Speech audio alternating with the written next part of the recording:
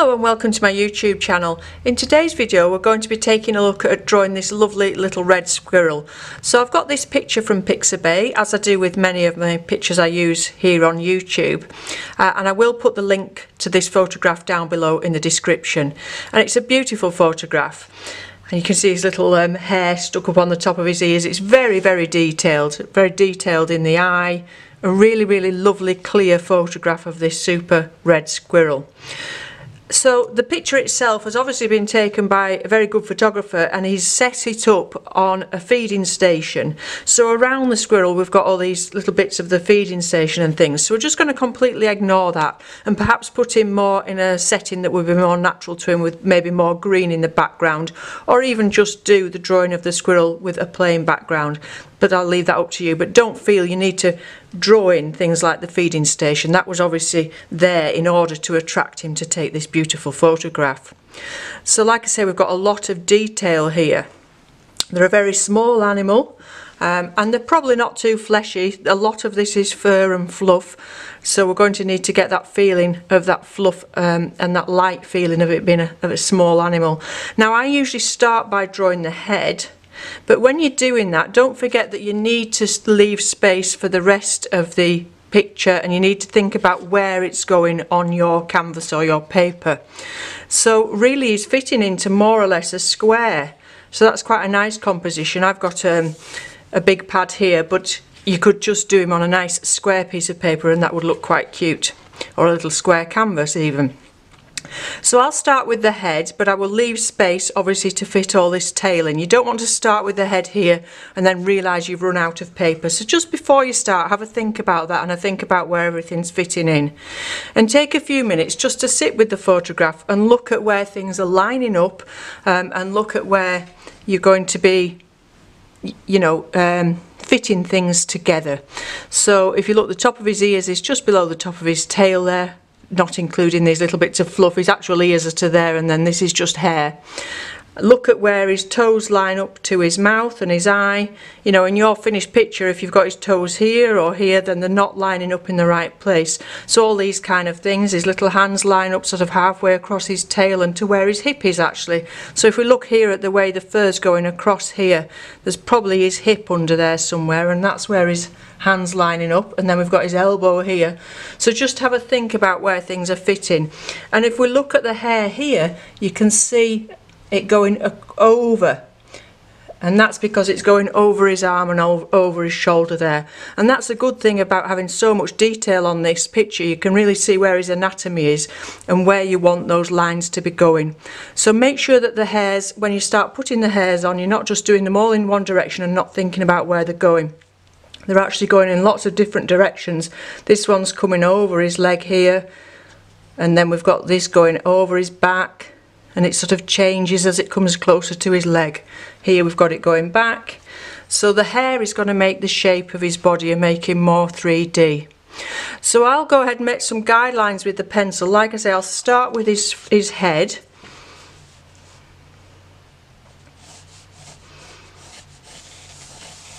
And just using a very loose shape there. I'm not starting to put in any detail. And then his body going back and sort of down. Got his leg there. So make it nice and free, this part of the drawing. And think about that square that we talked about earlier. You're fitting most of that into a square shape. So you've got that shape of his tail. Keep your arm nice and free. So this line here, if we look here, is going quite sharply that way. It's much narrower at the bottom and then out with his tail. So think about the area that you're fitting him into, and then look at this lovely swoop here. You come down across his neck and round, and you've got that sort of lazy S shape. So look at where these lines, things like that catch your eye, that are nice curves. And then perhaps sort of think about where his feet might fit into that. Like I said earlier, they come sort of along here in line, and of course we can alter things as we go along. So I'm going to put more detail on this now with the pencil, get rid of some of the earlier lines, and then I'll come back to you when we're going to put some ink on him.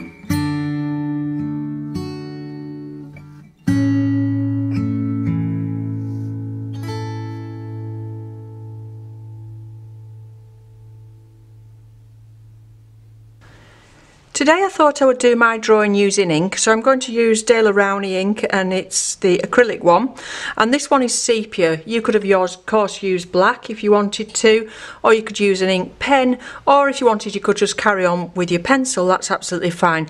But I thought I'd not use this acrylic ink for a while, this nice sepia one, so I'm going to give that a go. I'm just going to use a dip pen to do that with. So when you're working with a dip pen, it's a good idea to always have some water handy and some tissues just in case of accidents. So I'm going to go ahead now and carry on with the drawing, getting much more detail in with the pen. Some of the hairs, I'm not going to do all of the hairs, but just to get a feel for the direction that they're going and things, and we can of course emphasize that when we come to put the paint on as well. So I'll continue with the pen and I'll come back to you when we put some paint on.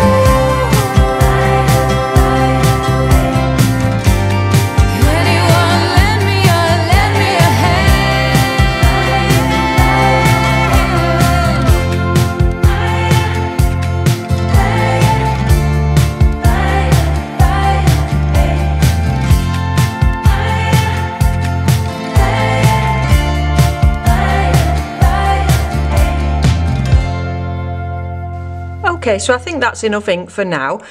As you can see, I've tried to keep it quite loose and quite free, and I've ended up with him looking quite scruffy, but I think that's the feel that we get from this photograph, isn't it? We get all these hair and it's going in all directions, and he's, you know, he's quite a cute little fella, and it gives it a little bit of movement, because obviously they move very quickly, the squirrels, don't they? So it's just keeping it nice and free and not being over fussy with it, and letting your arm move and getting some movement in there is going to all help get that feel for his character.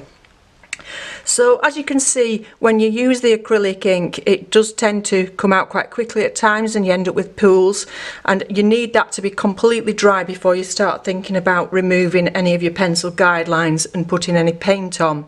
So you might want to leave it overnight or just for a couple of hours, just to make sure it's absolutely dry before you go on to the next stage. Obviously that's not as important if you've done it in pencil, or if you've done it in ink pens, then it will dry much quicker. If you have used acrylic ink, at this stage it can be nice sometimes just to introduce a little bit of water to those areas that are still wet. So I've just got a tiny bit of water on my brush, and just to get some shadow underneath him, as if he's sat on something solid, and that's just going to plant him on the ground. And so just with the water, let the water touch the ink and let it go into it. And that gives quite a nice feel with these inks. And also if there's any areas where you think you might need a lot of shadow, so here it's very much in shadow here, so you might just want to gently touch that ink and allow it to flow out. Now this is something that requires practice. You don't want to add too much water. You want to be very careful with this. So there's quite a pool here, so we'll come down, allow it to touch that pool. Don't actually put your brush in that and then bring it out. Just allow the water to touch it and allow the water to move the ink for you. So we'll just look if there's any more areas where it's a little bit darker. So it's quite dark here. So I'm just going to lift a little bit of ink from here and pop it into that water. This gives us that bit of tone there. And again in his ears, it's quite dark. So you're sort of starting to add paint in a way, but using the ink. So for those of you that have used the acrylic ink, that's quite a nice technique just to start and build up some shapes. And then leave it completely dry, come back, take off that pencil, and then start with your paint.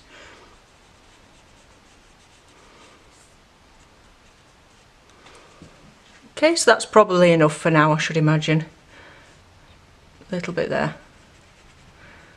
It's quite a nice way of working, and actually you can make a drawing just like this and not even bother with the paint.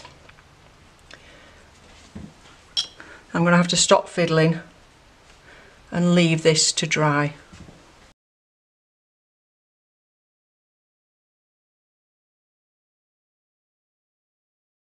Now that's completely dry, I'm going to put some paint on.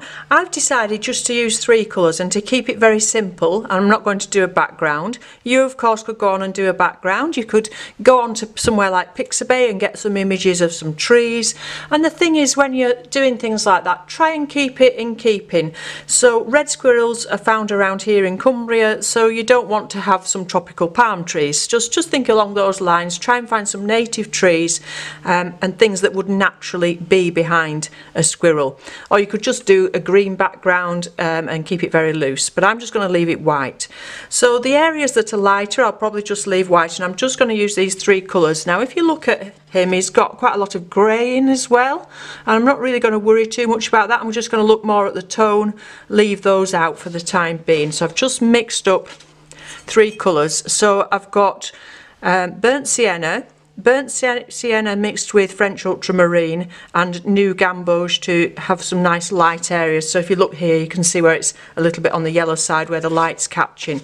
So I wanted to keep him nice and colourful and not worry about those greys and things too much. And really, burnt sienna straight out of the pan without any other colours mixed is a perfect colour for a red squirrel. So to begin with, I'm just going to wet the whole thing.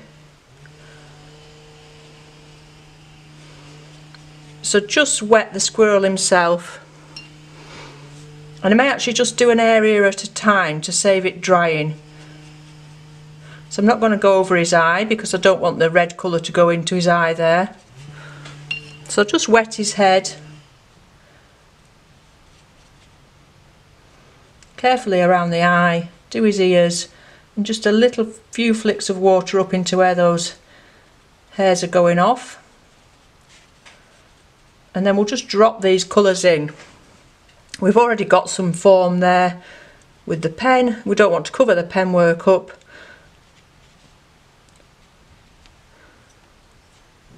So just pop the colour into where you can see the colour most. So coming down here.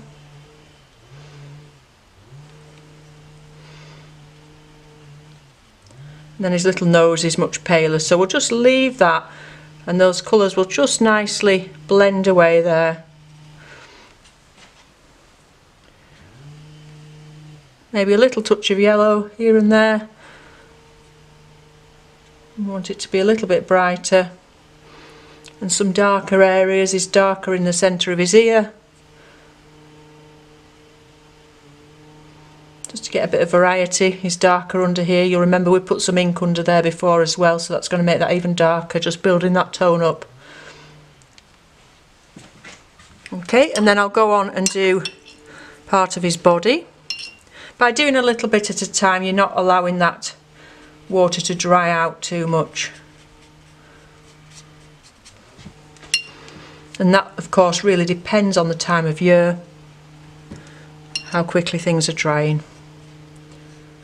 I do apologise, you might be able to hear the hedge trimmer in the background. That's my husband actually trimming the hedge around the back of my greenhouse at the moment, so I'm not going to stop him because I've actually been asking him to do it for weeks, so I do apologise for the noise if you can hear that.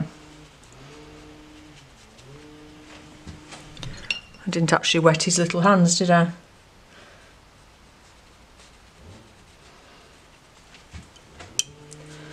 So that sienna's really obvious there and over his little wrist and arm. Anywhere it's a bit lighter, just don't pop as much on.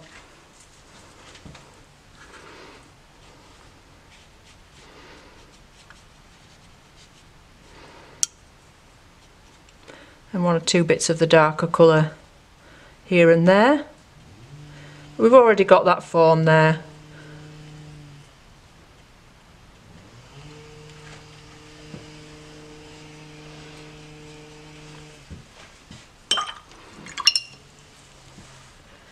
Then down to his leg.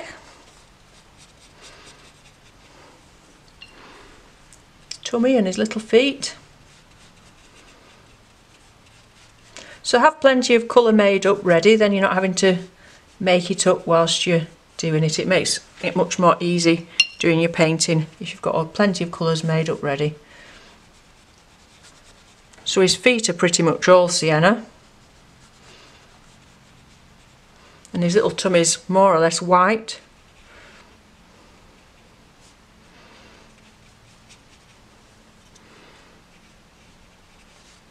And there's much more colour and tone on his leg there.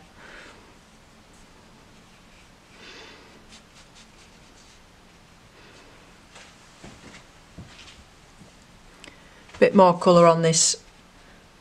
I call it an arm, it's not an arm, is it? It's a leg, but we can call it an arm.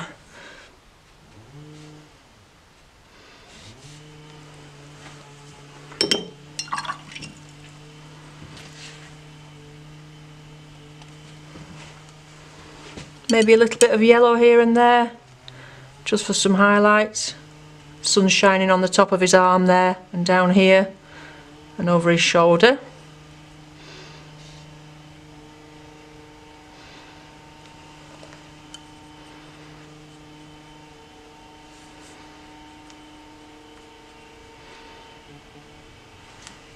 Trying to keep it quite loose.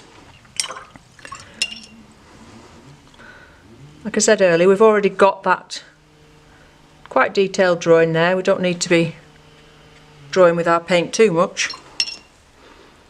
So with the tail, go all the way around with some water and then just flick it out. So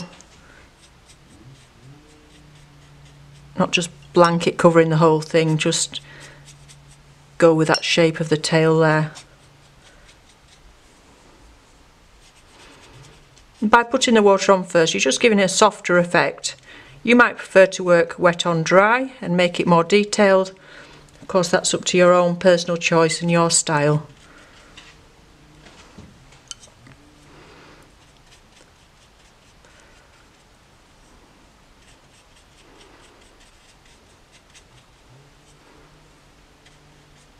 Again, there's bits of grey in this tail, but we're not going to worry too much about them. So use your wrist to flick out the paint so you get those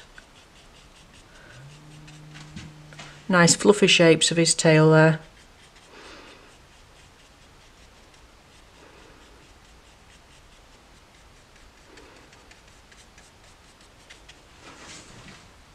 And of course there are some darker areas. It's much darker here.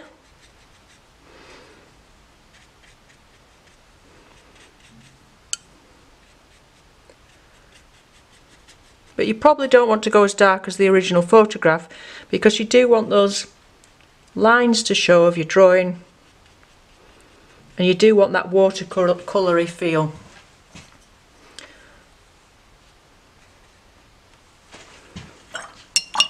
Can you see how we've got a dry edge there? Nicer just to soften that off with a damp brush. Just tweak things a little bit. I'm just going to wet this area and allow some of the colours from the edges of that to go in there, because although it's white, it's still in the shadow, so it's not completely white. We know it's white fur, but it's still got shade on it.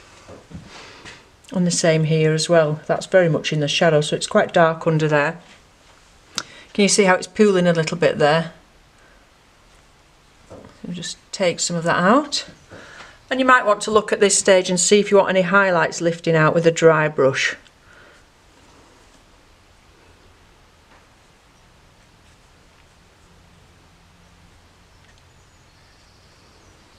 And indeed if you want to add some extra paint. So we're going to add some extra colour here. It's really quite red there.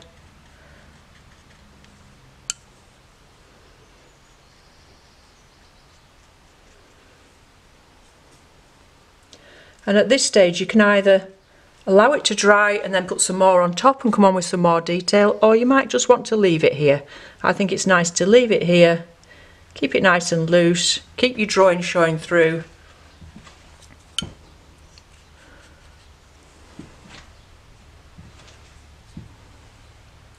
His arm should I say, is very red as well.